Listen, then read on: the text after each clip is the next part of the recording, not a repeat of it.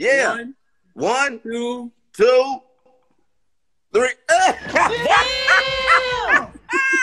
I think Issa's kind of saw herself fitting into somebody else's crew for a second, like, I can make a whole nother crew, and then them bitches don't want you. She's focused. She was trying to put together the block party. She didn't have time for that. Maybe her and Nathan hooked up, whatever. Black and faithful. I love it.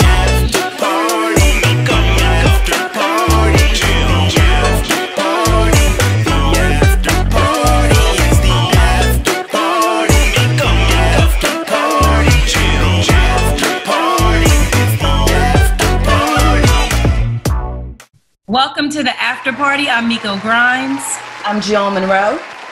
And this week's episode, we have everybody's favorite asshole, the prince of pissing people off, author, the only reason I watch The Breakfast Club, Charlamagne the guy. Hey, Miko. Hey, Jill. We need your attention. Get off your goddamn phone now. I don't know if I don't think I'm the prince of pissing people off no more. Maybe it's always been by accident. I think it's more so by accident now than anything. Really? I mean, I never attempt to do it. Like, that's not my thing. I don't say, hey, I'm gonna wake up today and piss somebody off. But well, you do it so well, man. You do it. Yeah, they mad at me now because this morning I tweeted out that the Michael Jordan the flu games, I called them the food poison 11s, right? But I was like, yo, because I love the sneakers because they look good. They just hurt my feet, but they actually aren't 11s. They're 12s. And people so mad at me about that. I'm not no fucking sneakerhead. Yeah. Sneakerheads take that seriously. People get so mad about things that don't matter. Don't matter. Yeah. And then a young nigga gonna tell me I'm showing my age. Nigga, Jordans came out in 96. Fuck, nigga. Like, that's our era. I was hooping in them in college. Exactly. Yeah, we all fuck that. But listen, Charlamagne, how you been doing the quarantine? I seen you put your hairline on Instagram Live. I mean, that was very brave of you. You know, I'm proud of you. Like, what made you just say, fuck it, let me just put it out there? Chico B. Chico got the hair, I think he called it the Hairline Chronicles or Quarantine Hairline Chronicles. I saw it, yeah. Yeah, something like that. And I just saw Chico doing it, and I was like, shit, I don't care. Like, you know, this ain't nothing but I have a baldy as soon as this shit over. I'm putting Monistat 7 and Jamaican castor oil in it now, though. Monistat 7? What the fuck is Monistat? It's antibacterial. So, you know, didn't Regina Hall say that you work that on your edges? I've never tried it. Castor oil I'm all with, but it's antibacterial. Seems like it's working. Yes. Well, Charlamagne, I know that you hadn't met my co-host Jill before. This is Jill Monroe. Jill is awesome at everything, by the way. Jill. So you got to check out some of her content. LA native, you know. Yes. They mentioned my neighborhood on this episode of Insecure. We'll talk about that. What, when she was running through the where to find a man at? Yeah. Okay. So we'll talk about that. Where you from? Huh? What part is that? She said Ladera was where the rich niggas are, and while technically factual, they're married. And yes, that's what I'm saying. They're all married. All married. Do you know? I look up and down my block, and all I see are families. So okay, because she said all the Dinas is where the married niggas was at. No. Well, Dina's is where the married ones are. She said the rich ones are in Ladera, but I'm saying they're rich and married. So Gotcha. Yes. Yeah. You want being a side chick? Nothing. I don't want one, but you know. Charlamagne, get the hell out of here. I'm so glad y'all still riding on his faithful. I think it's his faithful black man. I mean, you know, side chick is an opportunity for some. Black and faithful. I love it. I like it though, because you know what? It's giving us hope. Even if you say it one day, you might mean it. I do mean it. I have not cheated in four years. Why are you? October 2016 was the last time, and I shouldn't be applauded for that. But I'm just being honest and saying, because monogamy is very difficult, Charlamagne. It's very difficult. I mean, listen, it's not right. It only is when you're not happy with what you got at home. If something is not happening at home, then it's easier for you to go out there and do that. For a man, though, it's just physical with me. I'm not missing nothing at home. I just was liking other pussy. tagging But isn't that part of your job, like wealthy men in entertainment, sports, politics? Doesn't that just kind of go hand in hand at some point? Yeah, Chris Rock once said the smartest quote. He said that a man is only as faithful as his options. Wow, so I get a lot of these people in these positions, we have a lot of options. You know what I mean? So it's just really about what you devote your energy to. And that's why I've devoted my energy to my wife, to my family, and that is more fulfilling to me. And a lot of times that should be an ego boost, right? Like I only do it for ego. I'm only fucking with other women for ego. To see if you got it, to see if people still on you. That's it. Nothing else, nothing more. And that's whack. Like now I have other ways to feed my ego and they have nothing to do with that. Wow. Look, you just sound like a completely different person, man. This is great. This is great to hear. Spread the knowledge. I don't really hear men talk like this. I'm keeping it real. Most men, even if they agree with what you're saying, they don't say it. You know? They don't actually say it because it's cool to be a dog-ass nigga. I don't think it is as much as it was. Like back in the day, you got to think, even with the music, the lifestyle, the culture, there was a lot of encouragement of that. You know what I'm saying? Now it's like more encouragement of the opposite. You know, find you a good woman, get married, have some kids, like really have that stability. You know what I mean? And I think a lot, and the music has a lot to do with that too. The culture does, because you see Jay-Z and Beyonce, you see, you know, LeBron and his wife, you see Kevin Hart and his woman. Like you see all of these great black couples that are together, you know what I mean? And having these families, and it looks dope. It looks cool. I think all the two guys you mentioned have side bitches though, but we gonna move on. I don't know nothing about that. Okay. So let's are you caught up? Have you been watching the show? Yes. So this episode, we gonna just do, basically we're gonna run down the show in order, just talk about our favorite scenes, what we felt about them, what we didn't feel about them. We're gonna continue on. We got a couple questions at the end. I know you have to leave early, so if you have to check out early, we're gonna let you go. Me and Jill are gonna finish it up, okay? Okay. All right, so this episode is called what, Jill? Low key. Oh shit. Done. Low key done. Low key done. Done. So we saw it at the end why she said she was low key done. Obviously, she's running from Molly at this point, but we're gonna rewind all the way to the beginning where she starts off the episode.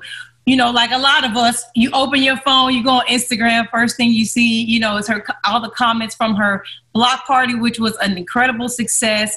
And then she's got all these missed phone calls and voicemails from her friends wanting to talk about it. She starts arguing with herself about whether or not she should contact Molly first. And then she talks herself into believing that she always, you know, extends the olive branch or, you know, is the one that reaches out. Do you remember that to be true? Like, I'm not sure if I remember that that's always what she does.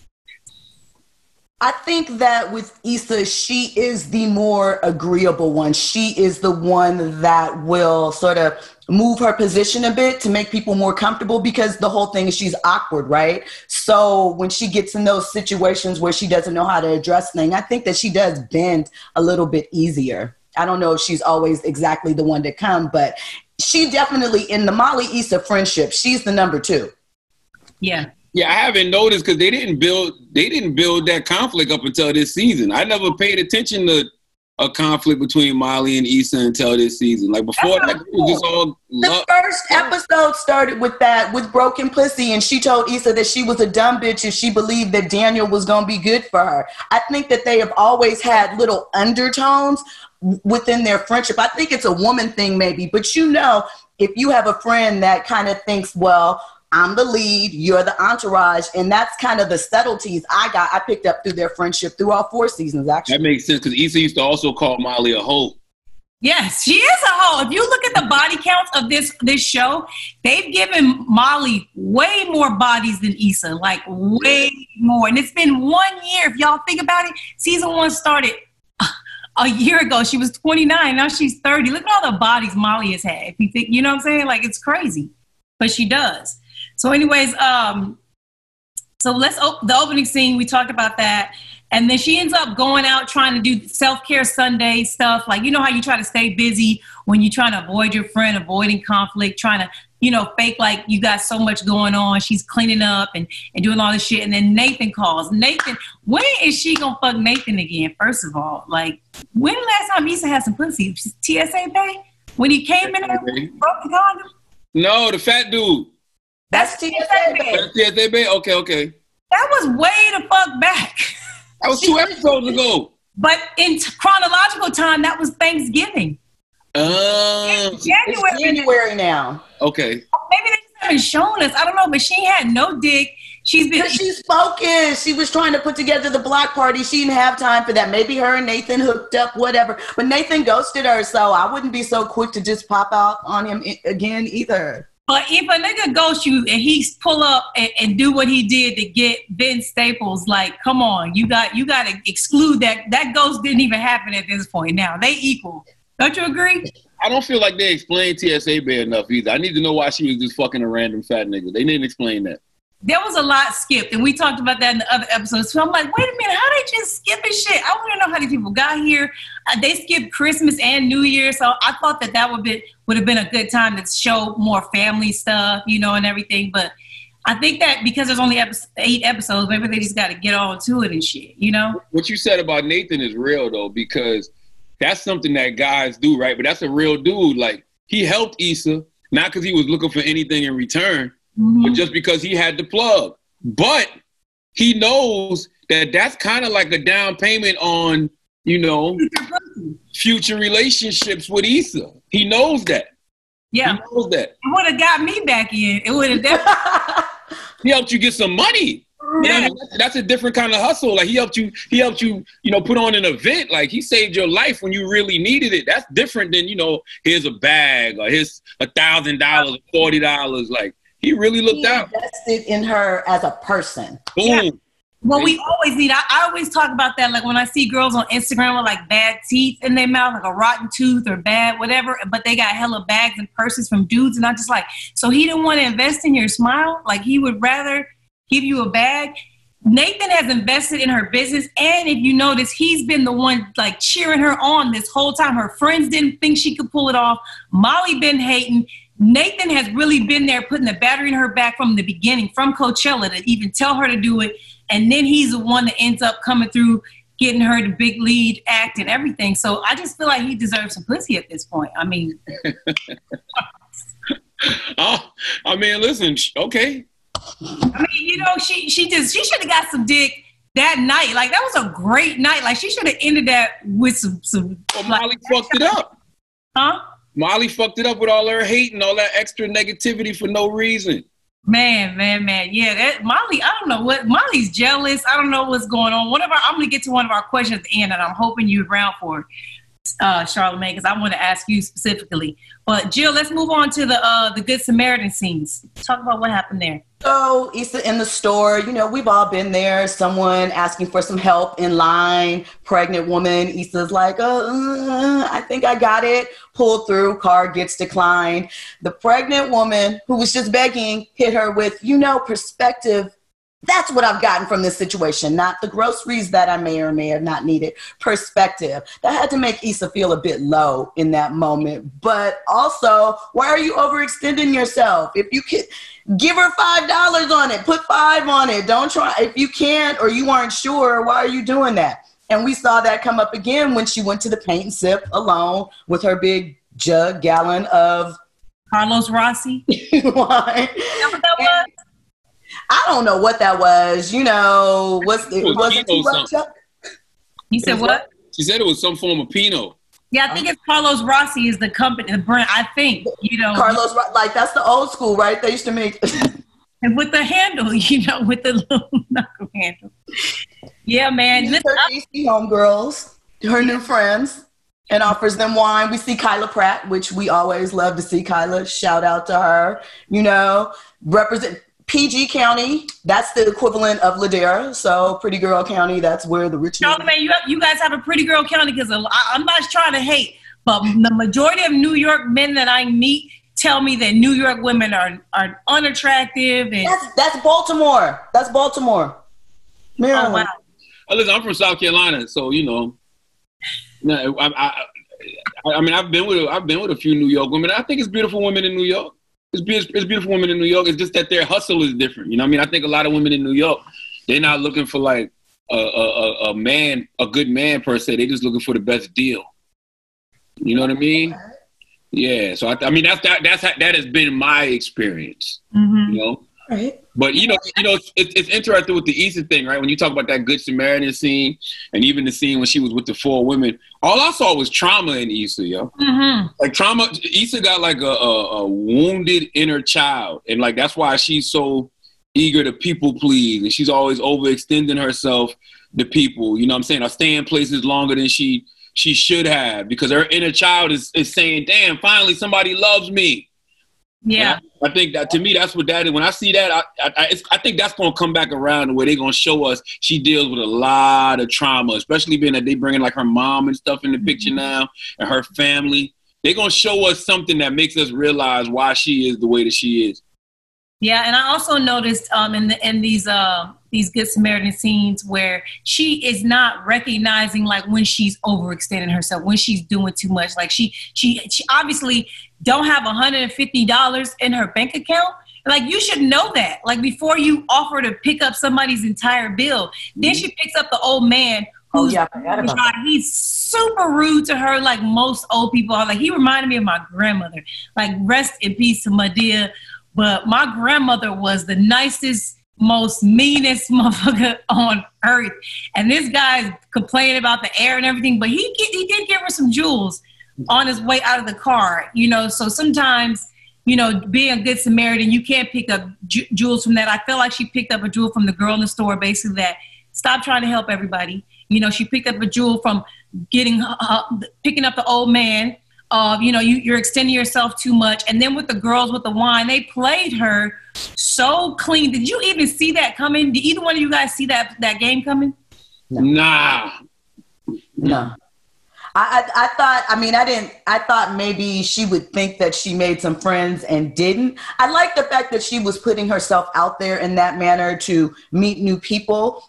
But you know, when she said, "Let's go to the bathroom," I was like, "Oh, something's not about to be good here." The girl didn't ask Issa to go. Issa volunteered, so it wasn't technically a setup. I think what might have happened if she didn't say, "I'm going to go," is all 3 of them would have went to the bathroom and then ditched her that way. You know, but it seems like they've done this before or something, because that was smooth, honey. Let me tell you, that was smooth as shit. She was in that bathroom talking to herself. In like 10 seconds, that girl had done got up off the toilet and quietly left. She was like, "So where you meet the guys at? You seem like you connected. Are you the plug?" And Issa was just like, "Ooh, I'm being appreciated for my talents. Let me spill. That scene was interesting to me too, because it's kind of like one of those "the grass ain't greener on the other side" scenes. Because it's like she just had to fall out with Molly the night before, and she was kind of ignoring her other friend Kelly all day and ignoring her people all day, and then she ends up meeting this new crew. Right? And I think in her mind, she's like, "Damn, I can meet new friends. I can meet new people." And then she realizes, like, "Damn, they fucked me over." You got to stick with your own friends. Like, at least even if they ain't going to do no shit like that to you. You know? Even if things are bad, figure out a way to make it work, as opposed to just saying, "Nah, fuck all of them." Because she was ignoring her friends all day long. She ignored everybody. Her brother, she was ignoring. Even that personal assistant girl who was hilarious to me now. The text message she was sending was so funny. But what I noticed about that other crew of girls is they're kind of like Molly's crew. If you think about it, Kyla is Tiffany to me. Mm-hmm. The other girl that painted the dick is clearly Kelly, you know, with the sense of humor and always talking about fucking. And I guess the other girl would be Molly, because she's the pretty one. I don't think Molly isn't ugly or nothing like that, but that girl, all they really kind of told us was she was pretty girl county. She seemed like the one that might be the most successful, possibly. Mm-hmm. But I think Issa's kind of saw herself fitting into somebody else's crew for a second, like, I can make a whole nother crew, and then them bitches don't want you. You got to stick with your own crew. I think also to the point is, until you fix the problems that you have within yourself, even if you move to a new crew, some of the same issues are going to resurface because you haven't adjusted to your overextending yourself or not really wanting to speak up and use your voice in certain moments. So I think that was pivotal too. Yeah, and then Molly told Issa last episode when she played back in her mind, "You're selfish. You know, you always using people." I think that's her inner voice already, and Molly was just reinforcing it. So she was going out of her way You know what I mean? To not be selfish, to help other people. And then she got fucked over. Now she got to be thinking to herself, why did this always happen to me? Yeah. When the reality, it had nothing to do with her. No. With other people. Yeah. Because even Nathan was telling her, like, no, you didn't use me. Like, I was able to help. And I help. Like, if you're not useful, you're useless. That's right. In any relationship, like at all, friends, anything, you know? And so I just think that she was allowing what Molly was saying to her. Like whenever people say stuff about me that's not true, I might retaliate and talk some shit, but I never allow myself to get pissed off about things that are said about me that aren't true. You know, and it took me a long time to get there, to that point where I'm like, because it'll bother you just having somebody you care about thinking something like that about you. You know, like you'll start to, destroy yourself. You know, like you said, Charlamagne, like you just start overthinking it and trying to overcompensate for something that's really not true. You know, you're none of your friends should say you're using them, especially not a friend of that long. You know, we're friends.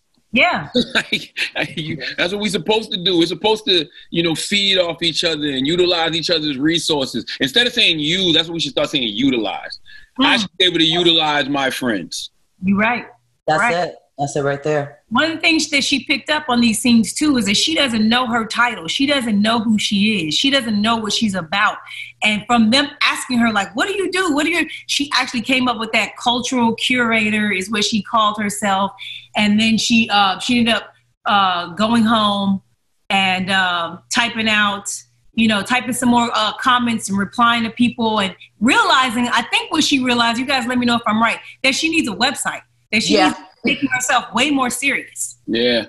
Yeah, when she responded to that guy and she said something like, when the person said, where can I find more of this? And she was like, coming soon. She's going to definitely build some type of digital hub. Yeah. Yeah, I thought that it was good for her because sometimes we don't, like when your friends aren't helping you or putting that battery in your back, like I just feel like her friends never believed in her. Nobody thought she could even do it. And she's kind of out here by herself. And that's a tough spot to be in because your friends are you guys are supposed to be a unit, coming together, thinking together. If one of your friends has a great idea and that happened, she should have been like brainstorming with them to like, okay, well, help me out. What's next? That's what your friends are for. Mm-hmm. Especially since she's been in a situation like this where she hasn't really had a career since the show started. But I think that that's part of the problem too, is because sometimes your friends still see you where you're at. And even though on the surface they're encouraging you, they may not fully think that you can get there.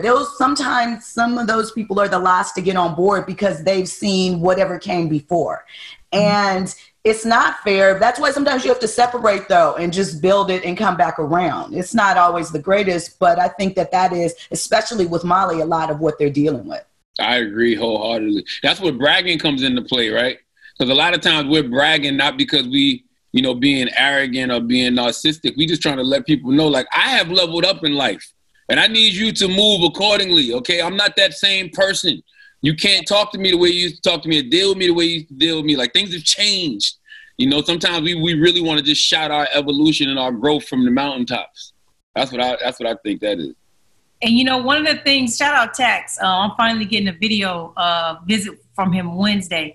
But one of the things that he told me is stop expecting my friends to champion me, to support me, to do that. It's really people that don't know you that really get on board on your wave and carry you there. Your friends don't ever care enough sometimes to, or even know that you need them to, cheer you on and be out there supporting you and helping you grow your business. It's always strangers sometimes that make your friends realize, oh shit, my friend is dope. My friend, got shit popping. And that's kind of sad, but it is. That's why I go out of my way to celebrate my folks. You know what I'm saying? Like, you have to tell people how, dope your peoples are, or how dope something they're doing is. Like, you have to go out of your way to do that. You got to Diddy Khaled this shit. You should Diddy and Khaled all your fucking friends. You should be their biggest cheerleader. Yeah. Like, it costs you nothing to do that, and it doesn't hurt anything. All you're doing is helping. But don't you think sometimes that people don't do that is because when they see you winning in certain areas, it highlights their own inadequacies or things that maybe they feel about themselves or their roles? Not everyone, but I think that sometimes if a friend is trying to move ahead or grow and maybe they're struggling, maybe not in the same area in some fashion, and the other friend moves ahead, they kind of feel left behind, not intentionally, but that, you know. I think you're right, Jill. You know what I mean? I would tell people to change their perspective, the way they look at it, right? Because they always say that, you know, you're the sum total of the 5 or 6 people that you talk to on a regular basis, right? So if you start to see those 5 or 6 people grow and evolve and end up in positions of power, end up in positions of purpose, you should be happy because they're all a reflection of you. And if you haven't gotten to where you're supposed to be yet, it's only a matter of time. Clearly, you in the right circle. So I would just tell people to change their perspective when it comes to things like that. Don't look at a person and say, oh, they moving faster than me or they getting farther than me. It's like, no, they're on their journey and your blessing is soon to come. Yeah. I was so happy to see her reach out to her mom and go over there. Like she needed that hug, that cry. Like that's, Charlamagne, you brought that up before. There's trauma there. You know, that she's not talking about. And just her mama could feel it probably over the phone. She came over, she sensed it in person. She tried to offer her gumbo. Who's turning down gumbo? Like, I'm plant-based and I can't turn down gumbo shit. And so she had that cry. I got weak. I weeped a little bit inside when I saw that. I was just like, oh my God, like to see her on such a high the day before and everything in her life starting to kind of happen and she's crying. And I was like, this could be a good cry, but it felt like a sad one to me. She just needed her mom. She needed her mom for reassurance, for, you know, all those feelings that she was trying to sort through. And it obviously helped because, like you said, when she went home, she got back up on her game, got her game face together. But, you know. I feel like, you know, with scenes like that, I feel like we're actually about to see why the show is called Insecure. Because I see insecurity in the 2 main characters. I see it in Molly. And I see it in Issa. I see a lot of insecurity in both of them. And I think we're really about to see, you know, why they are both so insecure. Yeah, I was happy that, you know, she ended up finally calling Kelly back. And Kelly gave her some, like, Kelly's usually bad at, you know, these things. But Kelly was right in this moment. And she brought up how her and Tiffany had the rift with the baby shower. And she was like, you know, if we had waited longer, we could have really lost our friendship. And sometimes, you know, you need to, even if you're tired of being the one extending the olive branch and being the person that reaches out, if the friendship really matters to you, you would do it. And it made me feel like Issa is really like done with Molly. Like she's really like, I don't really need her as a friend. Like she's really riding this. Even though Molly's pissing me off, I still want them to be friends. I mean, we saw how much of a punk Issa is because if you randomly end up at the same restaurant, the Ethiopian spot, go in. That's random. That's a perfect way to get that communication started. But Issa runs from communication, and that's why it takes her so long to finally get to the point or get to the root of the problem. They both are just, you know, pride. Yeah, I mean, Issa's not good at confrontation, right? That's why she always talks to herself in the mirror and tries to psych herself up into going to have these conversations that she's having with herself with the person she's actually mad at, but that never really happens. And I also think Molly and Issa really just, it's not that they hate each other. Whenever somebody is really close to you, when y'all beef, even if it's small, it seems like y'all fucking hate each other. But that's only because the love is so strong between y'all. So you're really hurt. They're both really hurt and don't know how to communicate that hurt to each other. Yeah.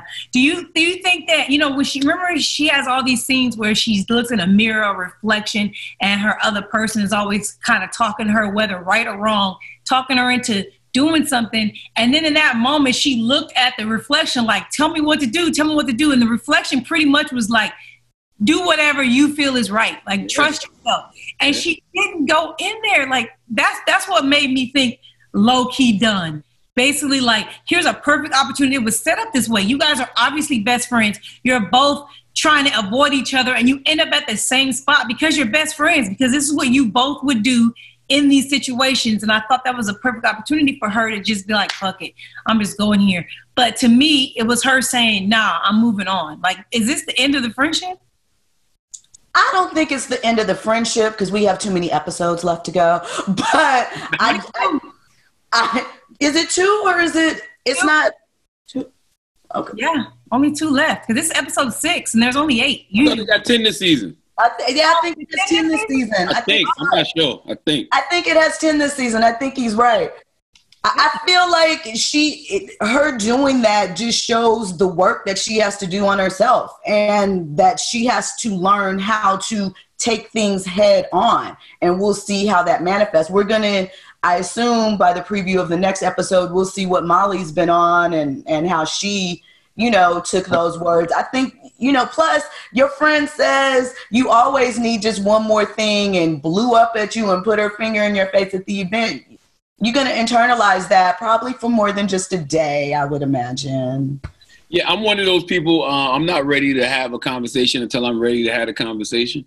But if I would have pulled up at that Ethiopian spot and I saw her in there, we all know food is comfort in a lot of places. So like you said, they both ended up at that spot because that's their security blanket. I would have looked at that as a sign. Yeah. You know what I'm saying? And I would have been like, man, fuck it. Let me go in here and have a conversation. If she don't want to, that's on her. But at least I attempted. Yeah, I would have took my food to go if I walked in there and I felt any type of energy that wasn't, welcoming to a discussion. I would have just been like, got you, got my shit to go and dip. Because at that point, now you're validated if you're trying to avoid her or not talk to her. You can go back to your friends and be like, I tried to reach out. Yep. She didn't want to talk. Like, I shouldn't have been doing it anyway, but I did it. And she was the one not, receiving my energy. So, but Molly doesn't know she was there. You know what I mean? So it's not like she can use that. And just like you brought up before, Jill, like the sneak peek of Molly on vacation in Mexico with Andrew. Do you think that's his brother, friend? Like, who do you think that is? Because they didn't. Well, that's definitely family. I think that she's going to learn more about, remember, because her whole issue was, I don't really know him. I don't know about his backstory. So I think she's going to learn some things about his family that are going to tell her some things about him and determine if she's really comfortable in this relationship. Yeah, I'm pumped. I know we got Charlamagne got to get out of here soon, but I want to ask you this question, Charlamagne, before you get out of here. Why does no one like Molly? This came from Instagram. I don't really know who added it, but why do you think nobody likes Molly? As far as on the show? Yeah, because all of my listeners, they put in questions for this episode. I have not had one comment even on YouTube of anybody defending Molly at all, really. Well, I mean, they're painting Molly as the obvious villain this season, right? Like, clearly Molly has a problem with Issa, and we don't really know what that problem is. And what she did at Issa's block party, that was corny as fuck. Like, that wasn't even worth the big blow up that she had right there in that moment. But that lets you know that they've had some underlying issues. Things have been building up. So from the outside, looking in for us to this moment, at this particular moment, everything we've seen thus far, Issa doesn't deserve the treatment that she's receiving from Molly. Now, a couple episodes might happen in the future and we might get it a little bit more. But as of right now, no. So we are mad at Molly. We ain't fucking with Molly. We don't want people like that around us. That's just some hating ass shit. What she did to Issa was just some hating ass shit. Like, there was no point to that at all. And she really didn't actually use her. She actually didn't use you. Like, that's her old dick. Charlamagne, are you I've been saying this since episode 1. Once my fish, always my fish. And I feel like if you have a friend, if you have a guy that you're dealing with, you can always go back to him and ask him for help, even fuck him still if you want to. Like, you could do whatever you want. So when Molly didn't help her, she had every right to go to the guy whose roommates. She didn't even really need Molly if you're keeping it real. She could have always went to Nathan. But I think that's what Molly wanted. That's her friend. This is a big moment for Issa, right? Mm-hmm. Molly wanted to be a part of that moment in a way other than just showing up to support. You know what I mean? Like, she really wanted to be there for Issa in a real way. I think she's just hurt that she wasn't. Can I also point out that in episode 1, when Issa was having the little mixer, Molly told her, because she was jealous of Condola. You have people too. I'm bringing Andrew. He works for Live Nation. So, so she put him up as a potential source and sponsor to dig into. Let's not forget that. So Molly's playing. She did say, like, look, bitch, I got the connect. I'm fucking this nigga. So if you ever need something, you can hook. You know, you got juice too in this industry. She's telling Issa, come through my pussy with that though. Don't just bypass my pussy and go to my dick. Talk to me and let me put that play together. But she didn't want to do it. She would have did it. She didn't. She did. That is true. She wanted Issa to listen more. She wanted Issa to be that ear, that comfort, that bounce thing, and Issa was busy. Yo, do you have a question for Charlamagne or for both of us? Well, it's for both. Well, it's for you, kind of. It's for him. It's just the people wanted to know: are those descriptions of LA men, black men, and where to find them? Because you don't know because you're married. It's a problem. I got plenty of single friends, honey. Let me tell you, the one part that was right was the zesty men for sure. West Hollywood is Boys Town. It has been. Silver Lake for the artsy type. I think that's, I don't go to Pasadena. I don't really go out that way. Go to the Boys and Girls Club there. That is it. And every now and then I go to Santa Viga, a vegan taco truck that's out there too. Shout out them. Yeah, and I covered Ladera. So, but there is one question that kind of goes back to the episodes. It's about Lawrence. Do you think that Lawrence handled the breakup with Condola and letting Issa know that whole process well? Do you think that how he rolled that out, kind of talked to Issa, his issues with Condola, do you think that he did that from a black faithful man's perspective? I don't think Lawrence owed Issa anything in that situation. I really don't. I don't think Issa owed that young lady anything. Like, they weren't friends. It's not like they were in the same circles or they were associates before that. They weren't friends. So that was just some random, some coincidental shit that happened. You know what I'm saying? Like that Lawrence and that woman ended up sleeping with each other or dating, and Issa and her ended up working together. I don't think none of them owed each other any explanation. That just lets me know that Lawrence and Issa still love each other. Told you, girl. I told you. And still like each other. The reason I think that he's ghosting right now, he has disappeared. He hasn't really said anything. And I think he's doing that because all this entire time he knew that it was going to blow up. Like, it wasn't going to work out between Condola working with Issa. Like, that situation was not going to work out. Because if you really think about it, all it did was make Lawrence be more around Issa, like more involved in her business. And then to hear remember the little inside things that Issa was sharing with Condola about him. Like, he started realizing, damn, me and Issa have a lot of memories. I've told her everything about me. Like, she knows me better than anybody else. So when they broke up, I think he disappeared like that because he felt like, shit, I should have never did this to begin with, honestly. I think that once he realized they were dealing with each other in that business sense, he would have had to make a decision at that point. Like, he needed to make a decision. I see why Issa did what she did, because she needed help. You know, but I don't know why Lawrence was doing it, because it was clear that he was still, in love with Issa, in my opinion. He was going hard in the paint, though. Maybe you don't think he was going to try and hold them both down? He doesn't really seem like the player type to work that. Nah, Lawrence ain't got that in him. He ain't got that juice in him like that. One more question, since Charlotte's still here. Do you think that Molly is gonna, because when the sneak peek, it looked all positive. Her Molly and Andrew looked like they were having a great time. She looked a little annoyed by the homeboy, brother, cousin, whoever he is, scheduling everything. She seemed like she was off it. She really wanted to just kick with him. But do you think that somehow, some way, that Molly is gonna ruin the vacation? Because they didn't show us any ruin, and Issa is always telling her how she's always ruining relationships. I think so. I think that the same way we saw Issa and those three girls, it seemed all lovey-dovey, but it didn't end well. I think it's going to be the same thing with Molly. You know what I mean? I think it's going to be the same exact thing. I think it's going to be some way, somehow, they all realize they need each other more than they need other people, and whatever wholeness they're lacking has nothing to do with other people. It has to do with them. And I think Molly's going to realize that on vacation. Wow. When she's ziplining back down the hill. I would be kind of mad if you dropped a zip line on me without telling me. I need to know that. Not me. I'm with those shits.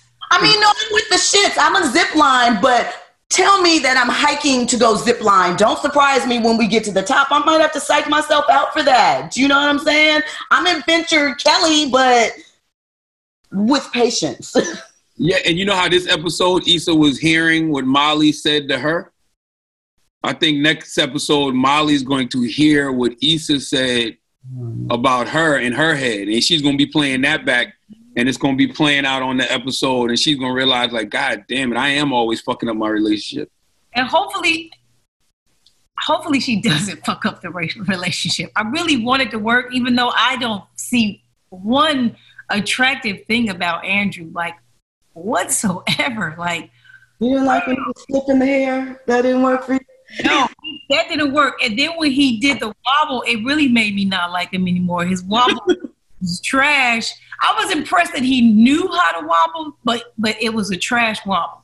He works at Live Nation. He should know how to wobble. Right. Well, Charlamagne, we're going to let you get out of here. We're going to end the show, too. In case there are people that actually don't know who you are, please let the people know about how they can reach you. Look at your books. Hey. My son, I had to get the audio version for this one because there were so many words he did. He kept saying, what does this word mean? How do you pronounce it? So I had to get the audio version for him, and he's actually listened to this. It's I appreciate that. Thank you. Go ahead and tell the people about yourself. See the God on Twitter, See the God on Instagram. Listen to The Breakfast Club, 6 a.m. to 10 a.m. Monday through Friday on your local radio station. We on at like 100 markets. Listen to the Brilliant Idiots podcast every week with Andrew Schultz. And yeah, that's it. That's it. Thank you, Miko. Thank you, Jill. Well, thank you so much for coming on, Charlamagne. I know you're a busy man. I appreciate your time. All right. Peace. All right. Peace.